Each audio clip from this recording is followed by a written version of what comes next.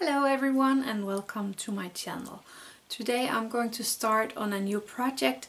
This project came to life when my husband told me that I could make a wall clock just like the one that I got from my grandma. This one, I got that when she died. But I don't want to ruin this clock as it has a big value to me.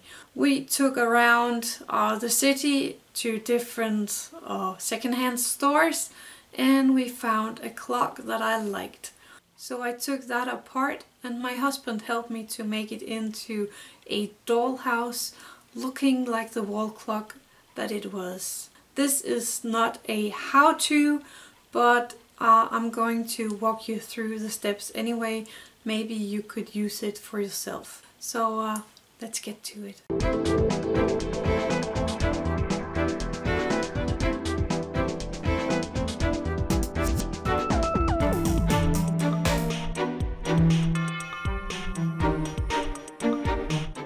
So here is the clock that I was talking about. This is the one we're going to make into a dollhouse. I wanted to leave the original sound in here, but as we were talking way too much, I had to take it all out. I'm sorry about that. I got my husband to help me to take this thing apart, and I was recording at the same time. I want it to look like we never did anything to this clock when it's all done, so we had to salvage a lot of things from it.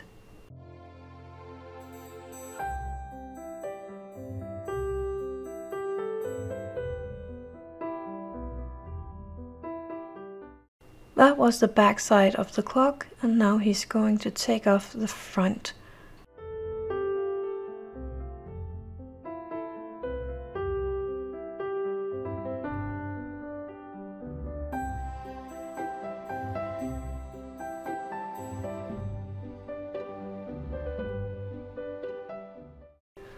He's removing the clock hands really careful, because we're going to use them for the new clock that we are going to put in there. And now we can take the front of the clock as well. Then we're going to pull out the clockwork from the frame. This way we can release the chain that we need.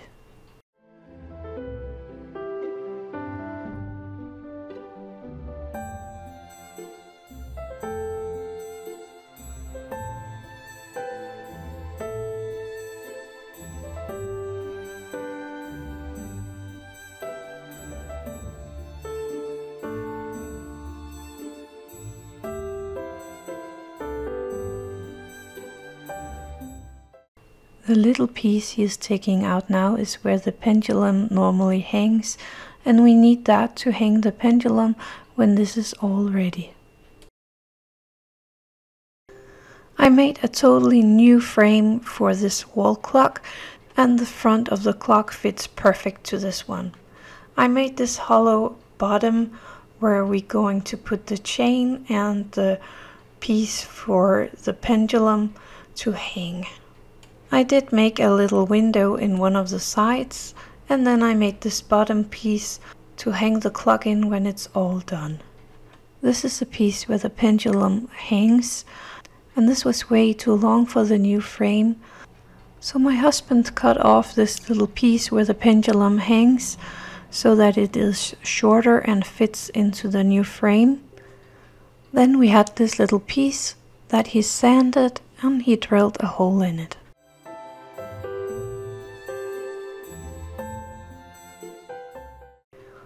And sanded the hole.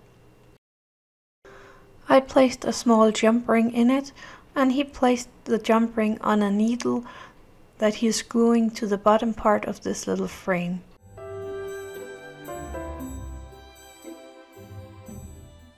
First he put the chain back in place, and he actually glued that with a little needle in that as well to keep it in place.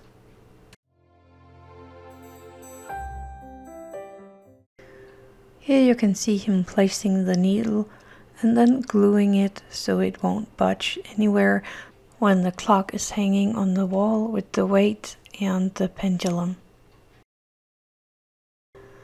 And here you can see him do the other chain.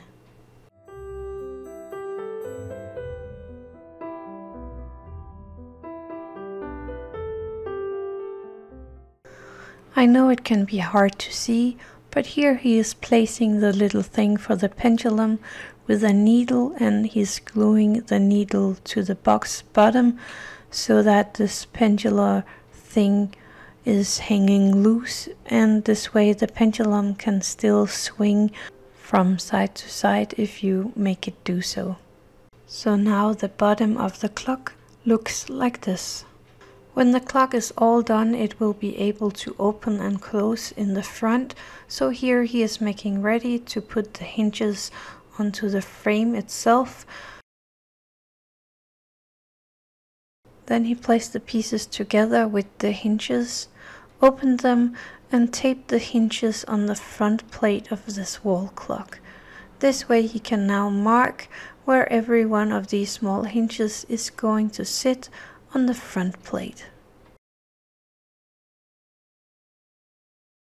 He found some screws that was not too long for the front plate of the clock, and he screwed the hinges in place on this front plate.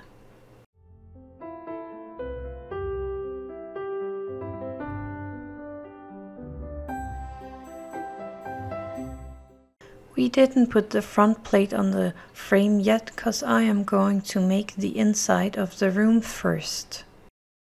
Then we took the new clock part and we placed it like you see here, and we actually glued it on the back side because this way it was more sturdy and stayed in place.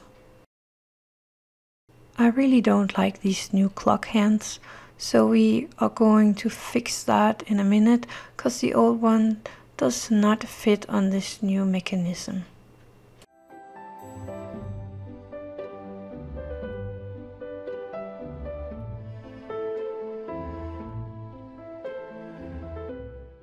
He grinded the clock hands down so that we could use the old one and glue the two parts together.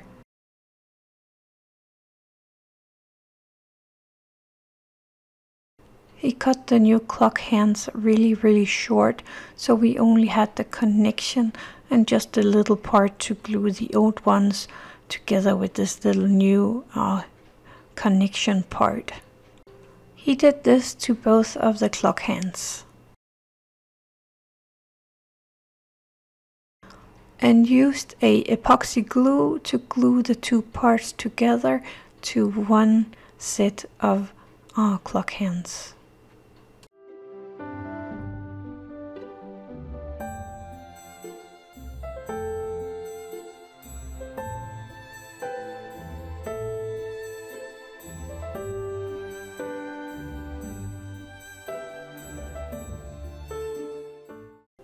And then my husband placed the front to the frame.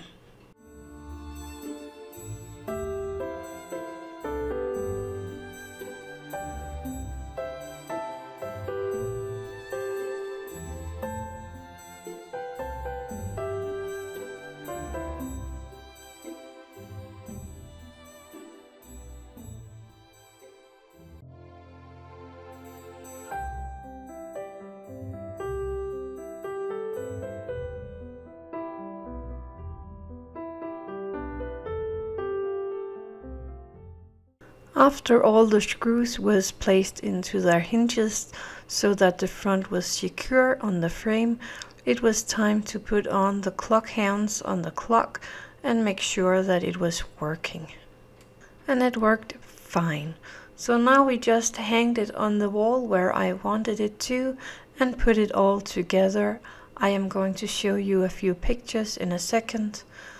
The pendulum is not actually swinging by itself, but I hanged it so I can make it swing by hand so it looks like the real wall clock it was.